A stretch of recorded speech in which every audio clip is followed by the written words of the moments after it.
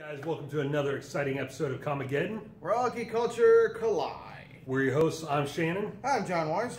And today, we've got a lot to do today. We've got the podcast, we've got the toy reviews, we've got Comic Books 101. John's going to be reviewing Voltron Legendary Defender Season 1 and 2. And on the podcast, we're going to be discussing both seasons of Voltron.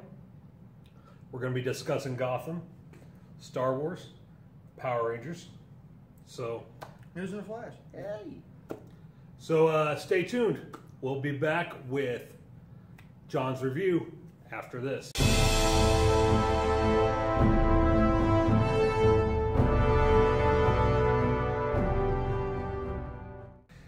Okay, so I'm going to be doing a little review here on Season 2 of Voltron. I just finally watched Season 1 and 2, literally back to back. But I'm going to go just concentrate mostly on 2 here for now. You can hear more on the podcast. So Season 2 pretty much went in the direction I thought 1 and 2 were going to go in. Shiru, is that his name? Shiro. Shiro, thank you. He pilots the Black Lion. Now Shiro, he kind of takes the place of Sven in the original, I want to say Thundercats, Voltron. And what happens to Sven is believed to be dead. And then later on, I don't know how, I don't remember, I have to read up, but he comes back. Well, that's exactly pretty much what happens in Season 2 of Voltron, except he just kind of disappears at the end. And by the way, spoiler alert, in case you're new to the show. So yeah, at the end of the very last episode, Season 2, he disappears. My theory here, and I'll get back on track here, don't worry, I'm good. What's going to end up happening is Keith, the red pilot, is going to end up taking over the Black Lion. Let's see if I can remember my colors here correctly. I believe Princess here, she's going to be taking over the, I think she takes over the Blue Lion, and then Lance ends up taking over the Red Lion. So, and that's if they go by the original Voltron at all whatsoever. So that's really cool that the first 2 seasons may end up being an actual prequel to the original Voltron series. And of course, we're also supposed to get Prince Lotar, correct? Lotor.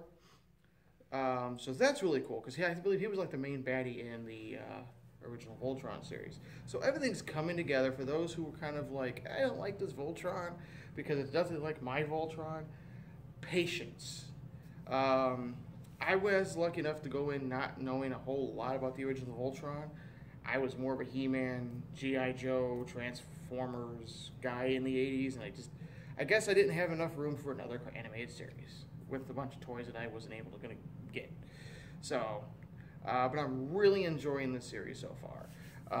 The characters are wonderful. The characters are very animated. They're very in-depth. I mean, Keith has a background that we just started to unveil and share with everybody here in Season 2.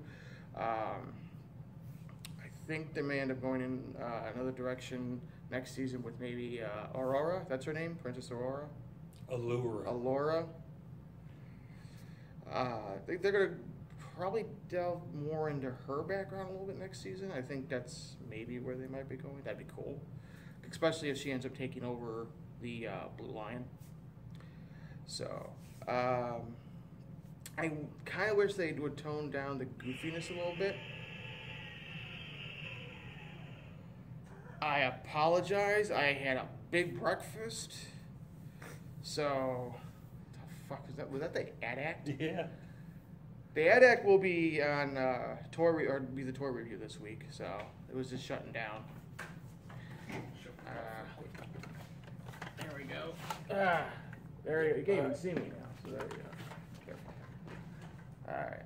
I think it's massive. I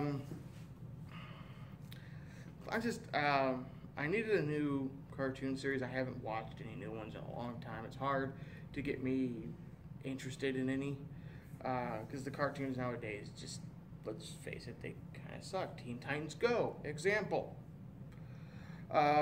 But no, this new Voltron is really cool. I really like it. They could just tone down the goofiness just a little bit. I understand it's meant mostly for kids, but there's definitely a young adult and adult theme to this series. I mean, it attracts everybody. One of my employees, their kids, he came home from work and caught his kid watching it. He goes, "You didn't wait for me." No. That's the, and the toys for this thing so far are amazing. It's really, right now, the only toy I can find out of the combined one is the Black Lion. Can't find any of the other ones. I'm waiting for the pilots. We need some pilots. Maybe some of the bad guys, too, with the little coffins. I like the redesign of the coffins, too, from the original series to the new one. Yeah. I mean, if you look at a new show, if you're a fan of the 80s, you love the original Voltron, give this one a chance. Get through the first season. I loved the first season. I have no problem getting through it. But get to the second season. The second season is where your nostalgia is going to really pick up for you, because like I said, we got the black pilot disappearing. He's pretty much Ven from the original series. And things are really going to start to pick up here in season 3. I think it's going to be more, I think it's a lot closer to the original series than what it has been. And mostly maybe because the creators heard the cries of the original fans. If that's the case, maybe we'll finally get the dun-dun-dun-dun-dun for Voltron. Now we just need Peter Cullen to narrate. So, I think on Netflix, I went ahead and rated this 5 stars. So that's what I'm rating it here, 1 to 5, 5 stars. Check it out. I mean, it's great. What else is there out there really to watch right now, cartoon-wise? At least until Young Justice Season 3 shows up, right? So, here's hoping for a Season 2 of Thundercats. Come on, Netflix. Season 2 of the reboot Thundercats. Because this Voltron really has that kind of a tone to that reboot of Thundercats. So it's just a perfect opportunity to pick up some other cartoon series that never got a chance to finish, its run. I know Season 1 of Thundercats had a final season, but let's pick it up. Come on, we got Young Justice coming soon. Let's get some Thundercats in there. Maybe a reboot of Masters of the Universe. Maybe a cooler, updated version of G.I. Joe. I know Transformers is now online somewhere. I know we got a new series somewhere online. Hence all the new toys they got out. So come on, let's do it. Voltron is a success. Let's continue the trend. I'm John Wise here with Comicgeddon. We'll be back with your toy review.